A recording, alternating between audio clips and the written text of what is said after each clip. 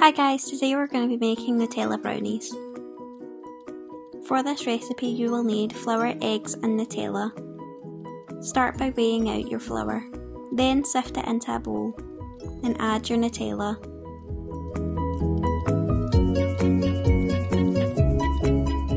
Then add your eggs.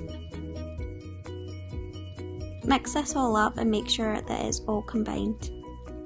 Then add into a greased baking tray. Pop in the oven at 180 for 20 minutes. Then take it out and leave to cool.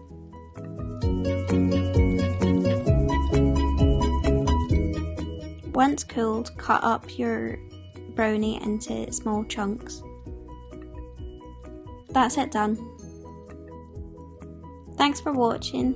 The full recipe is linked down below on our blog.